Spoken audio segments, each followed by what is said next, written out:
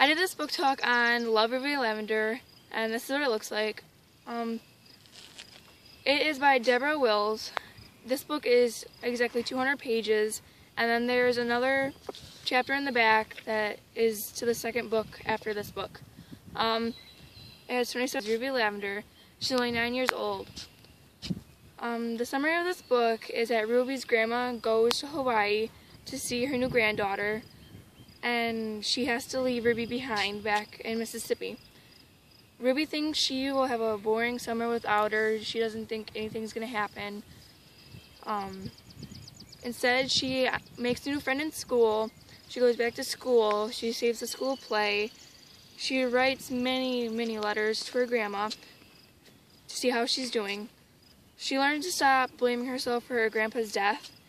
This book is really good and it's really easy to read.